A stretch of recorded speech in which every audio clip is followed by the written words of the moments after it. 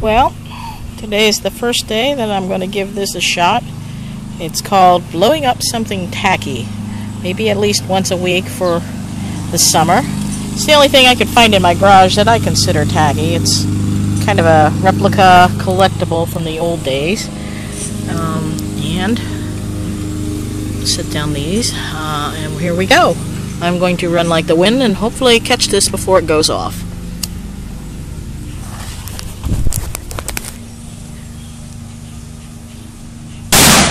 Wow, sucker's loud. There is absolutely nothing left. It is gone.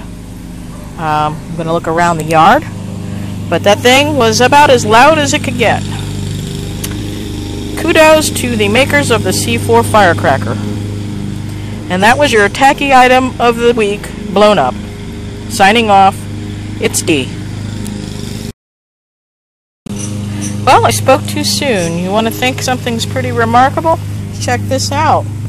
As loud as that thing was, and explosive, our little guy here is still in fairly good condition. Maybe there's a little chip or two out of the foot, but there he is. Since he lived, he gets to go in the Hall of Fame. Well, there we go. Remarkable.